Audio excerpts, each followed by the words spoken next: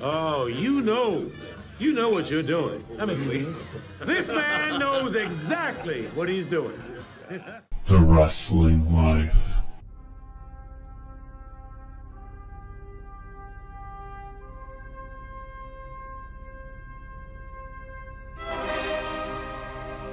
Hey everybody, it's The Wrestling Life. It's episode 281. It is the final week now of October 2021. I'm Ethan. And I'm Liam. Liam, we have so much to talk about this week. We really, really do. And as always, so many things that we cannot talk about right here on the first and the only wrestling podcast. So I know you're chomping at the bit to talk about the Charlotte Flair Becky Lynch situation for Friday Night Smackdown this week. Ladies and gentlemen, in more ways than one, the 1990s are back in the pro wrestling business.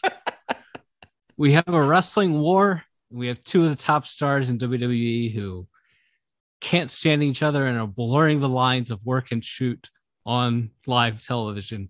What a wonderful time to be alive. Becky Lynch and Charlotte Flair were scripted to exchange their championships on Friday Night Smackdown. Hilarious for a number of reasons. But things apparently did not go as planned. There was an incident in the ring. There was a backstage argument afterwards. Charlotte was escorted out of the building while Becky Lynch worked a dark match against Bianca Belair at the SmackDown tapings this week. Whoa, boy, is there a lot to unpack here. Yeah, I mean, this is fascinating for a ton of reasons. One, because nothing this interesting has happened in WWE in 20 years. And then on top of that, it's it's two top stars who are, theoretically the cornerstones or anchors of their respective women's divisions on each show. And they apparently have longer term beef than was originally realized. This incident on Friday is not apparently the first time they've had words or that their relationship has been strained after they had previously been very, very good friends.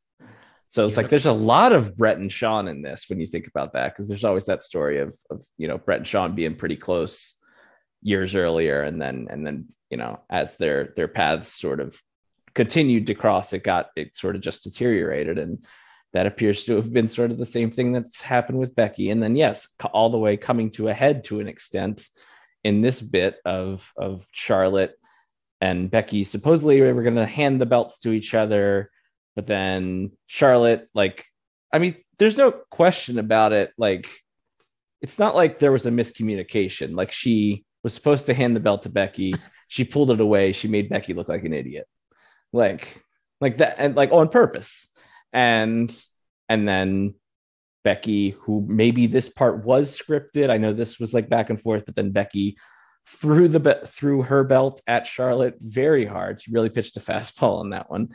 And Charlotte let that belt drop to the floor as well. And then Becky just kind of left, and they did their show closing angle to turn Sasha babyface and set up, I guess, theoretically what the program for the women's championship on SmackDown will be going forward. That is assuming that, Charlotte isn't suspended or something else.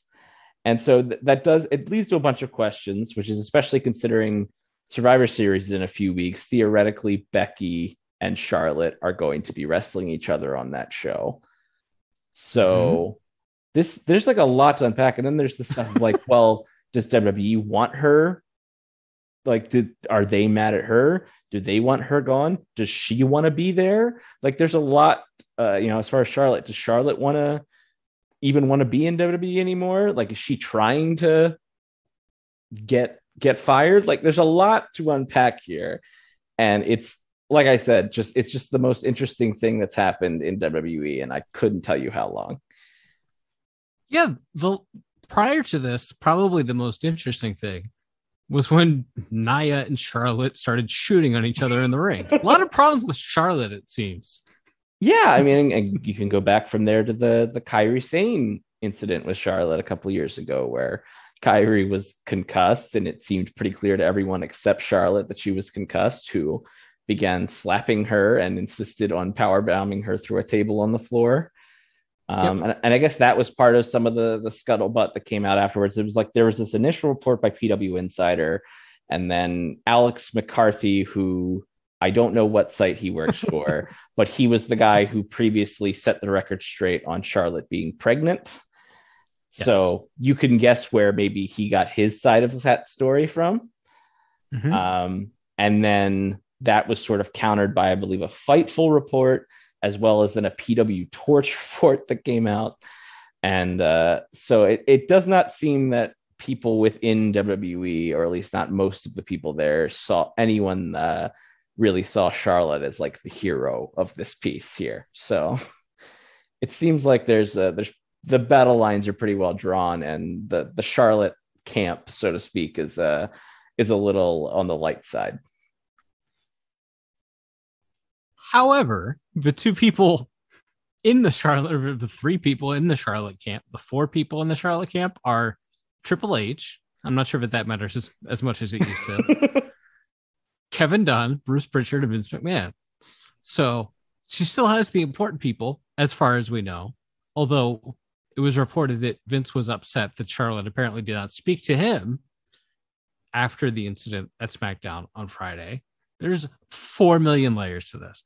There is also like that 5% chance in the back of my head that is like, they, as you mentioned, are theoretically going to do Becky versus Charlotte at Survivor Series in a month. Could they be working this? But it's a long way to go to try to work something like this. So I don't think it is, but that's another fun layer to it. For sure. I mean, that's always the fun part of this. If it's not a work, it could become a work, like it could very quickly become one if it's not already. So that much like, a couple of years ago. And it's also one of the things like, well, were there cameras rolling during that? Because if you'll remember when they famously did the Brock doesn't love the biz storyline a couple of years ago, part of that was to like, they had Brock throw the belt at Vince McMahon's head and cameras just happened to be there to capture that. And right.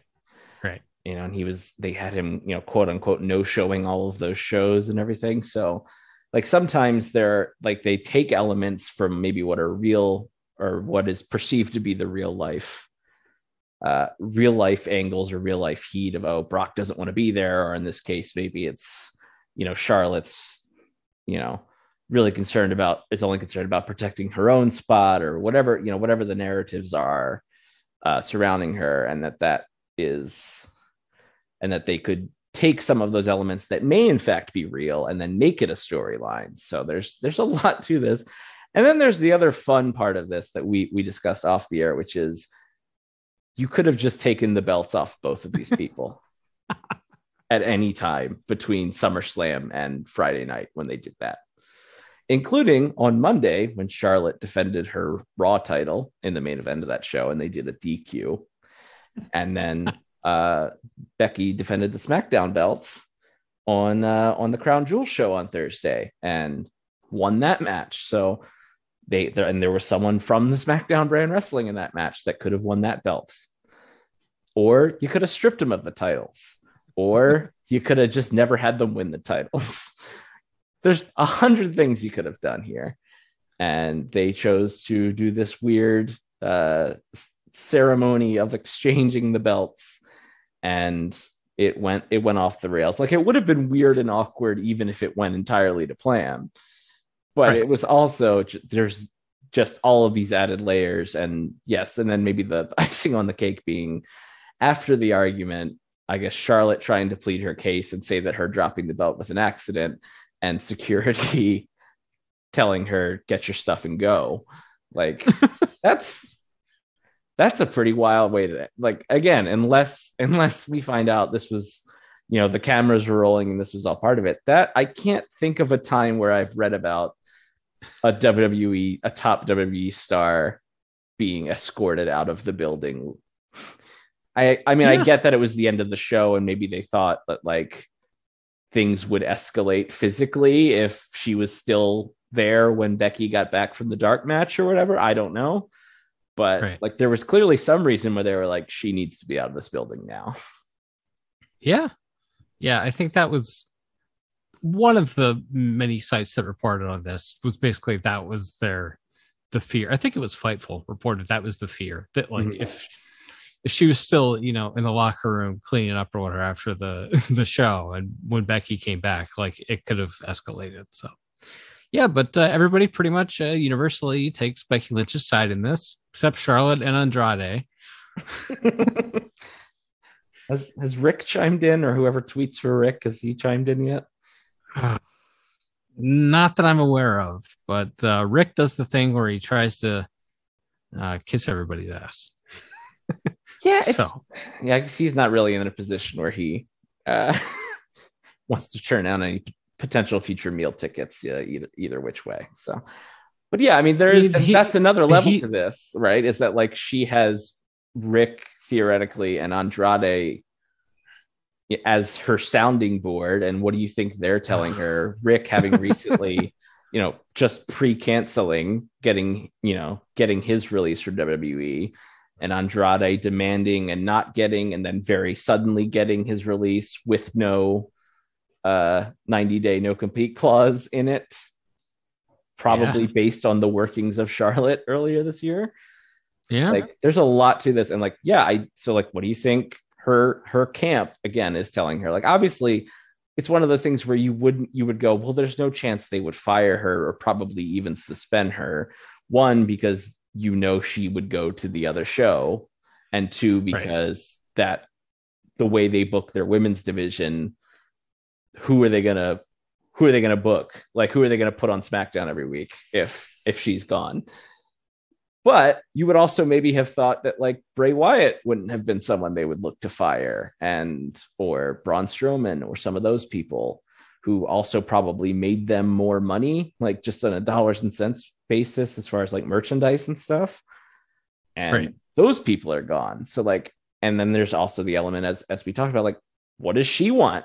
How does she feel right now? If she feels like she's public enemy number one and nobody has her back, and like, what is that? I don't know what her current deal is. I don't know when she could leave if she wants to leave and they don't want her to. So years.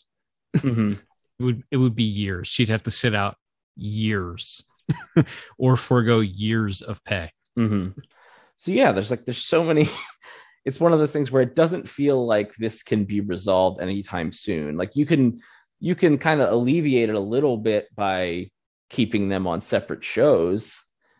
But if it's not just a Charlotte Becky thing, and it's the entire women's locker room and Charlotte thing, as we've pointed out, she's had issues with not just Becky publicly recently, and God knows what else privately. Like this could be a really weird and tumultuous time for that locker room.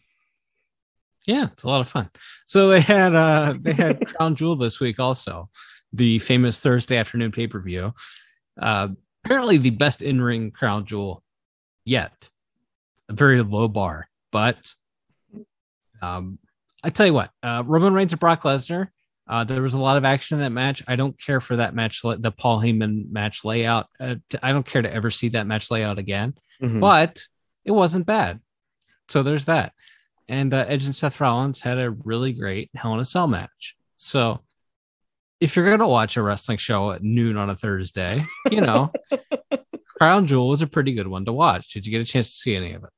Yeah, so I did not see the full show, but I did watch the opener. I watched the main event, and I watched Goldberg and Bob, and I really liked the vibe they had in that Goldberg match, because it felt like, how like once a year, like Liam Neeson or some other like aging action star gets a movie where it's like a guy 15 years younger than him does something bad, and then it's just a movie of this old frail old man beating the tar out of people 20 years younger than him. Yes. I feel like that's the vibe they were going for, and succeeded in presenting with Goldberg in this match of him just mostly it was just him. I mean, Bob got the heat early, and then it was just Goldberg wailed on him for like 5 minutes and beat him. And they did a big stunt with a spear off the stage at the finish. So I was like, yeah, it was. They told a story, which is, Goldberg is old and isn't maybe as strong as Bob, but he was fighting with the righteous anger of a man whose son got put in a full Nelson. So, I thought that was probably Bob or Goldberg's best match, at least since probably that first run. So that's sure. Something. What's Goldberg's kid's name? A rifle, gauge, shotgun. Miller Lite. Shotgun Goldberg, I think it's the kid's name. His name is Tractor. Tractor. And you can still do Bill and Tractor against MVP and Bob somewhere down the line if you want. Although they're not going to put a kid who's not 18 in the ring yet. So I don't know how young Rifle is, but maybe at some point we get that. Yeah. I mean, you got Bill for like 2 matches a year for 2 more years or something. So we'll get him in something. It's fantastic. All right. G1 wrapped up this week. Okada won the G1. Ibushi dislocated his shoulder in the main event of finals of the G1. This absolutely cursed promotion continues to be cursed. Although, is it really a curse when you run an unsustainable schedule with a bunch of 35 to 45-year-old guys all the time? No, it's not a curse. It's you're bringing it on yourself. You're bringing it on yourself is just the consequences of your actions. Yeah, there's a little bit of that Johnny Cash God's gonna cut you down thing, right? Like they've been getting away with it for a while now, both relying on older talent and then the less foreigners have been able to get into the country, the more these 36, 37, 38-year-olds have been asked to work, a bunch of nights a week, if not, weeks and weeks straight and months. And it's like, yeah, the miles pile up, as they say. And it's like, yeah, it sucks. Like it sucked to see that. And I think it was just like, specifically with Ibushi, because he is like this magical Terminator man who has landed on his neck more times than I can count and hopped right back up. I think that's what made it so jarring to see, was that he was just like went down, didn't get up, and then was, had like tears in his eyes and was just screaming.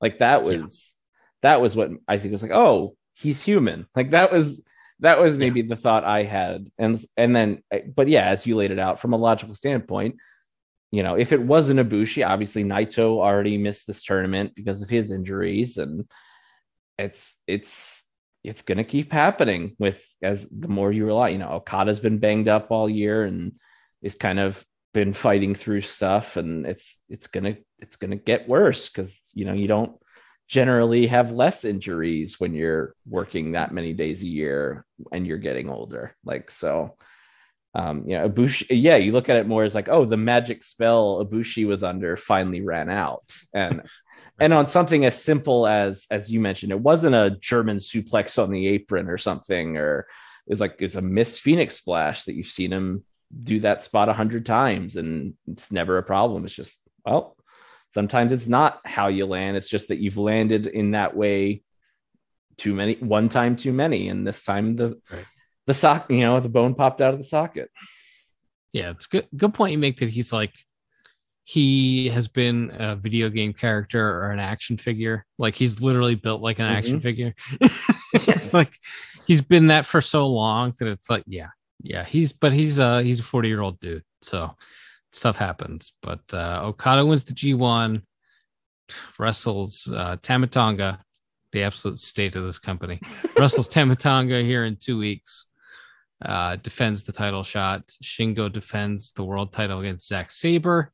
So guys losing in G1, setting up matches for the November pay-per-view. Then we're into a couple tournaments for the end of the year. Then we're on to the 3-night Wrestle Kingdom in January.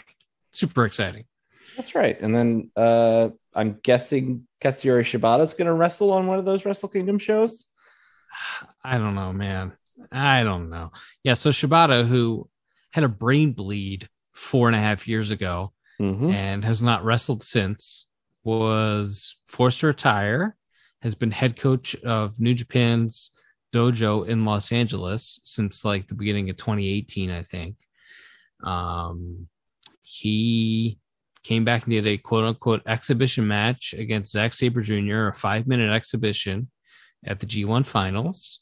He pretty much only took one bump, and it was a bump that he took himself after the match, and promised that next time you see him in the ring, he'll have another match. And for a guy who was told you're not going to be cleared ever again because you suffered bleeding on the brain from doing repeated headbutts, probably doesn't seem like a very good idea for him to be doing matches again. But it also feels like New Japan's doing this weird dip their toe in the water thing.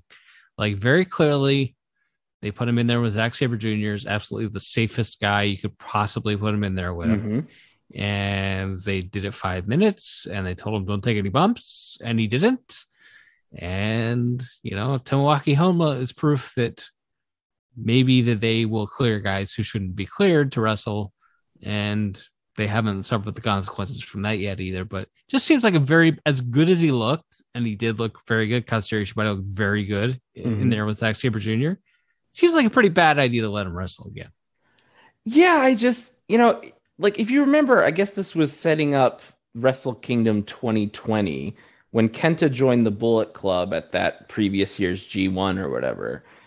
They did a bit where after he turned on his partners or whatever, Shibata came out and just beat the tar out of him. And he did like the running kick in the corner. And then he did the big drop kick with Kenta sitting down. And I don't remember. And they didn't really bump him though. Like, I mean, I guess you could consider the big jumping, leaping drop kick a bump. But, you know, when it was time to get the heat on him, like Kenta just put him in a sleeper hold and brought him down to the ground, and they, you know, stomped him. Like they didn't give him a move. And everyone thought at the time, and it was a great angle, and everyone was like, oh my gosh, is Shibata coming back for Wrestle Kingdom? And then they did like Kenta versus Goto, and nothing ever seemed to come of it. So I think that's part of it that caught me so off guard, other than the fact that it just kind of randomly popped up on this show unannounced, but also that, yeah, I felt like they flirted with this a couple of years ago and maybe decided not to go down that road. Of course, you can also say, hey, they had more talent available to them at that point in time that they don't know when it's gonna, if or when those people will be coming back. And so maybe they feel like, hey, we got 3 dome shows, and if Shibata says he's good and we can find a doctor to clear him, then yeah, it could just be, I'd hate to think it would be something as sinister and gross as just, we got to sell tickets to this half full dome or half empty dome show we're going to do one of the 3 nights. But it does feel like, well, what has changed 2 years on or whatever from that point where they previously teased his comeback? Yep. I don't know the answer to that. If there's a silver lining or a bright side here for New Japan, Australia is loosening some of their travel restrictions. You won't need to quarantine to enter Australia anymore. You just needed to provide a negative COVID test. So if countries follow, Australia's lead or what have you, then maybe getting into and out of Japan will not be the ordeal that it has been for the last year and a half now. Yeah, I mean, fingers crossed if there's as safe as you can be while still traveling during a global pandemic with a virus that has mutated multiple times and will probably continue to do so. Like, yeah, I mean, that would at least free them up to not have to rely so much on these aging, broken down men that are quite literally slowly giving their lives for these shows so that they can wrestle in front of 200 people and that can't make any noise. So well, on a brighter note, AEW, the Bobby Fish show. We had our second consecutive week of Friday Night Rampage, Saturday Night Dynamite this week. this week, Rampage was taped and Dynamite was live. I think that's how it went. Mm-hmm. It was, but anyway, a lot of Bobby Fish on these shows. He's the shiny new toy. And to me, I don't know, just we can talk big picture AEW stuff. They've announced a few matches for their November 13th pay-per-view.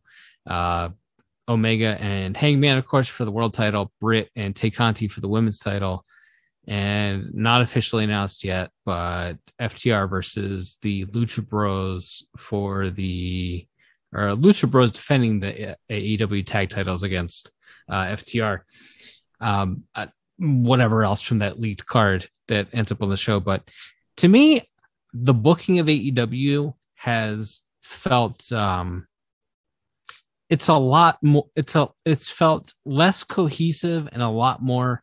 They have so much talent. It's just like, let's just mix and match dream match kind of things. Mm-hmm. And not that Bobby Fish having a match with anybody is a dream match for anyone whose last name isn't Fish. But I will say, I do like the anybody can wrestle anybody, and we can mix and match a lot of different pieces and have a lot of fun matches.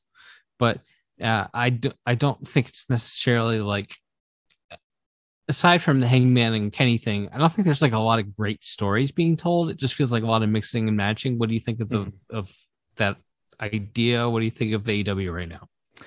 Yeah, I think that about covers it. Like, we've gotten some tremendous matches in the last week. Obviously, we didn't do a show last week, but there was the Danielson Suzuki match this week on Rampage. I thought Pac and Andrade, this is without a doubt the best Andrade match since he left the company, or since he left WWE, for sure. Probably since those matches with Ray a couple of years ago. Best he's looked in a long time. Best Pac match in probably over a year as well, probably since that match he had with Kenny on television. So like, both of those guys looked great. You had that great Danielson match this week on Dynamite. You had Danielson and Dustin Rhodes, of all people, just tore the house down. Like, so you're definitely right in that you're having a lot of fun matches, and every week seemingly on the show there's a weird match where you're like, wow, that's like next week they're going to do they're doing Bryan Danielson and Eddie Kingston. That sounds awesome. And I think based on where these finals are going, you're either going Danielson versus Moxley or Danielson versus Orange Cassidy, and both of those sound super fun. Honestly, I think I'd rather see the Orange Cassidy one, but that's not necessarily a knock on Moxley. I just think that would be fun. And I think one of the things about the Danielson run specifically that I've liked is every match he's had, for the most part, with the exception, I would say, of the Fish match, which felt like a less good version of his Suzuki match. All of the matches have felt pretty different so far. The Kenny match felt different than the Nick Jackson match to now these matches with Dustin and Suzuki. Like, he's having a good variety of wrestling matches, which is super fun.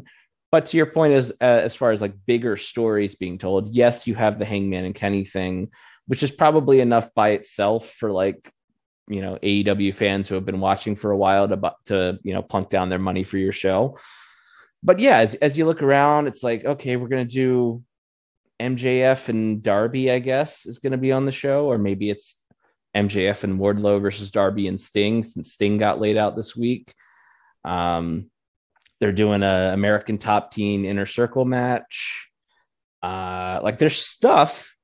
And some of it's, in some cases, like the Kenny and Hangman stuff, they're paying off theoretically are paying off, or are at least doing the next big chapter of this long-term storyline. But it does. And then you look at like the women's division, where they have a tournament going on for this TBS belt. And then aside from that, they just kind of very quickly threw together Ty Conti and Dr. Britt Baker, who I think are feuding over who has a better ass. Yeah, and I don't know the answer to that question, who has a better one, because I'm always too busy respecting these women to notice such a thing.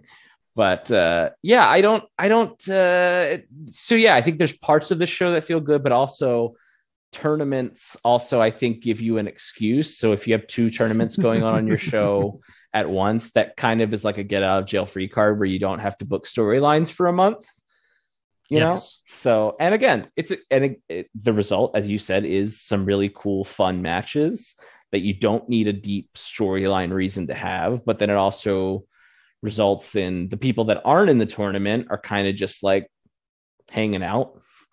Like we don't like Miro is still cutting promos on the show, but he doesn't really have a direction. You don't necessarily know what happens to the losers. Like if Orange Cassidy loses to Moxley, what does he do at the pay-per-view today? I guess maybe they're going to pay off the Matt Hardy hair match thing or whatever, but it's like, so it is that thing where the guys not advancing in the tournament then are kind of standing there with their hands in their pockets, literally in some cases.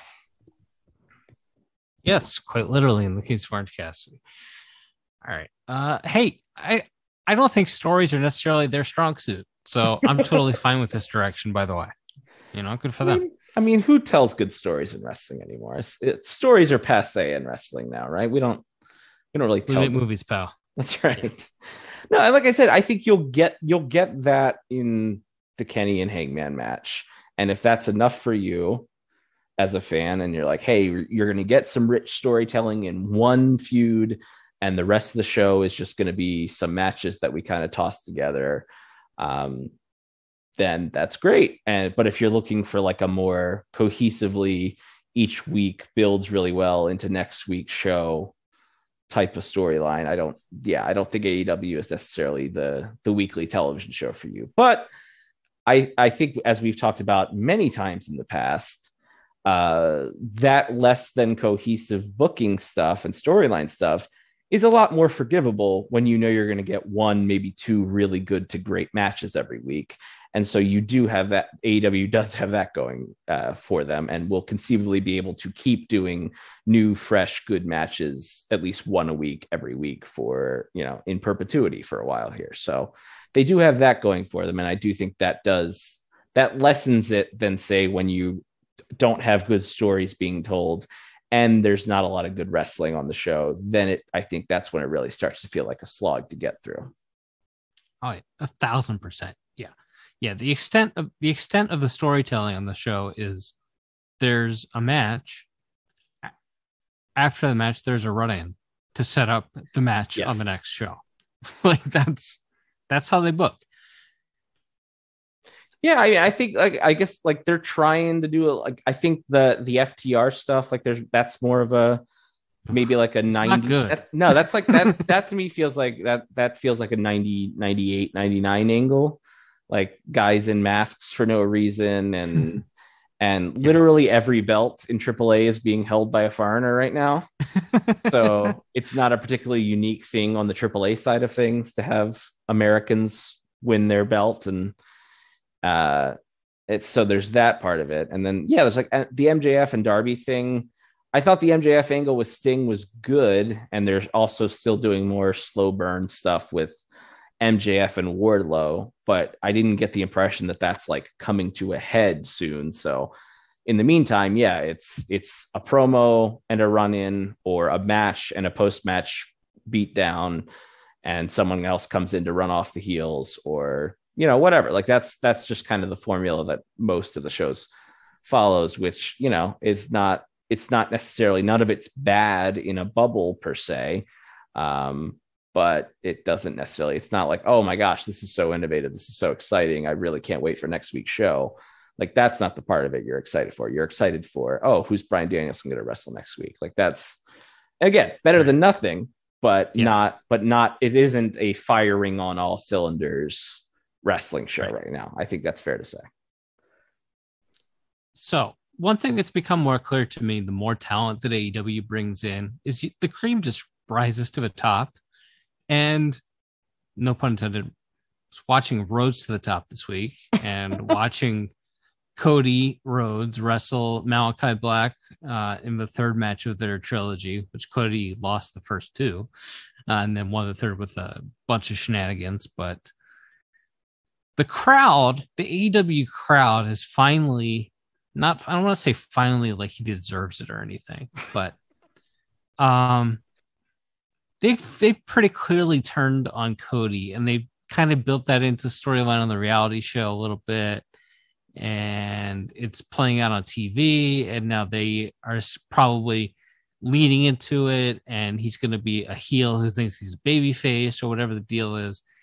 Is it possible though that just the more talent they bring into this, I'm never going to get a track jacket, by the way, at this with this next statement, but is it possible that just the more talent that they brought into AEW, everyone kind of ends up slotted at their level, and maybe in a promotion with a bunch of world-class talent, Cody Rhodes is not a main eventer, or at least not a main event babyface, and the crowd is beginning to see that, and they're beginning to turn on him?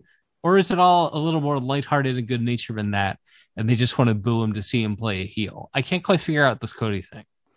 Yeah, I definitely think that's part of it, that it's clear people really like Malachi Black for some reason, and I'm sure he's a very nice guy.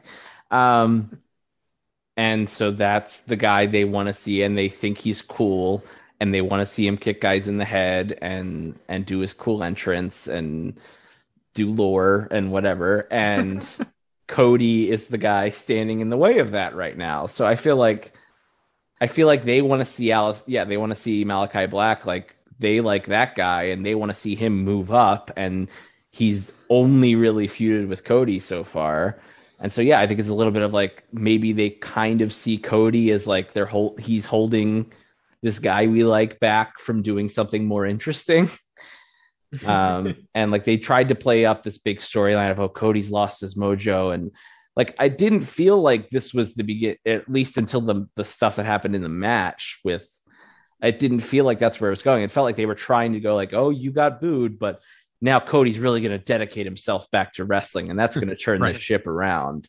And he still got booed, and then he won, and people booed a lot. So yeah, it could, I think it's, yeah. And it's also that Cody has been a featured player for over 2 years now, that they've been running these Dynamite shows. And yeah, maybe he just doesn't fit what people want when there's Bryan Danielson's and Malachi Black's and Adam Cole and all of these top tier, and it's not to say like, oh, it's just the shiny new toys, because like Hangman's been on every show that Cody's been on, and he's one of, if not the most, maybe the second most beloved man in the company behind Danielson right now. Like, so it's not like it's only, the Lucha Bros still get cheered. Like, all these guys that have been on the show since day one, like have gotten it. So yeah, maybe it was just the rest of the elite EVP crew. Maybe they saw this coming a little quicker and were like, well, we'll go heel, because clearly there's a lot of babyface talent that's going to be jumping, and we'll already be in the correct roles to feed them. Whereas Cody was like, I'm a hero and I will be one of the heroes. I don't know. It's also, Cody's stuff also always feels kind of divorced from the rest of the show, in a weird way, like more so in those early Dynamites, where it felt like everything else was like a PWG, like pretty modern, like Nitro-esque story, and he was doing like more old school stuff. And then it now I wouldn't say, like, from a match standpoint, it doesn't necessarily feel that way, but his storylines, it doesn't feel like anything else. It just feels like it exists in its own world. It's like, okay, this is the Cody portion of the show. We're going to the Cody universe for this segment of television. And then, like, it doesn't feel like he would interact well with any of the other storylines going on that don't directly involve him. So maybe that's part of it too. Whereas, like, the elite guys are like in 3 different feuds at once, because you have whatever Kenny's feud is, you have the Bucks feud, and then you have Adam Cole's feud now. It's like there's like it. They kind of are all over the show, but they're all kind of gelling together better. Whereas Cody's stuff still feels like it's on this weird little island. So maybe that's part of it too. But yeah, for whatever reason, whether or not it's some meta thing at this point, or it wasn't, but now it's going to be this meta thing. Yeah, I think people really like to boo Cody Rhodes right now. All right. Anything else you want to get into? No, I think that covers. I think that covers the ground. We talked about my respective women. We talked about the G1. We talked about the most interesting thing to happen in WWE in decades. Like it was, as always. It's always a packed show, but this week especially, just some fun stuff. And then there's the New Japan stuff, which is less fun, but no shortage of topics either way.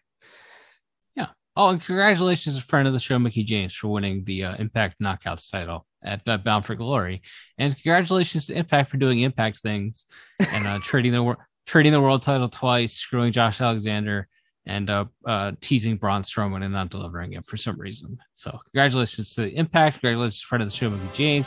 And until next time, I'm Ethan. I'm Liam. We'll be back soon with more stories from the wrestling life. Adios.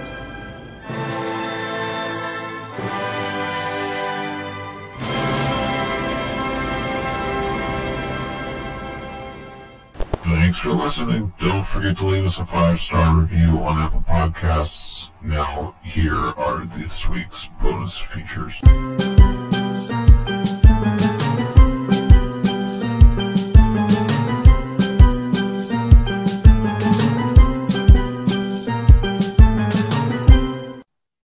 And nice. Went to Comic-Con this weekend, and boy, even with the masks, just everybody need to wear a little bit more deodorant.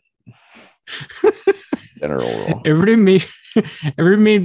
made fun of GCW or whoever it was that had the deodorant table at the indie wrestling show, but it's like, I think that's a public service. Yeah, and I don't know. I've always been of the mind of like, if I smelled like that, I would really want someone to tell me so that I could go get some deodorant or something, or mouthwash or whatever. Like whatever I need to curb it. Like I would want to know ahead of time. So yeah, I think that's, it's not about shaming anyone. It's just like, hey, just so you know, everyone around you is super uncomfortable every time you walk by. But it's not about shame. It's not mean bait, as Jay Leno would say. No, we're just playing a trick.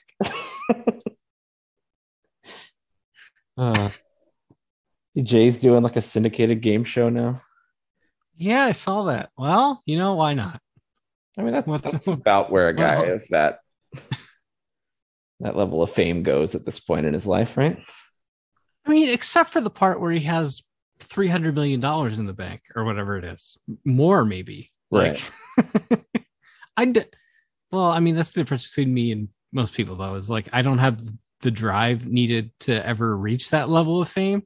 But also, if I ever reach that level of fame, it's like, all right, if I make $5 million, I'm moving to Maui and no one will ever see me again. Exactly. I'm not going to buy an island. I will live there alone. And that's it. I'm done.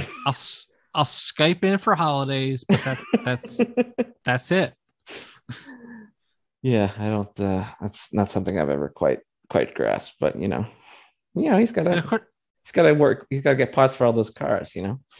Yeah, motor oil. Of course, we've probably talked about this 100 times, but he famously he banked all of his Tonight Show money, never touched it. So, on and off, he was the host of the Tonight Show for he left at the beginning of 14, end of 13, something somewhere like that. In there, yeah. So 20 years. Say he averaged $10 million a year, and there were years where he probably made more than that. Mm-hmm. $200 million? $200 million in the bank. Mm-hmm. No kids. Yeah, and he's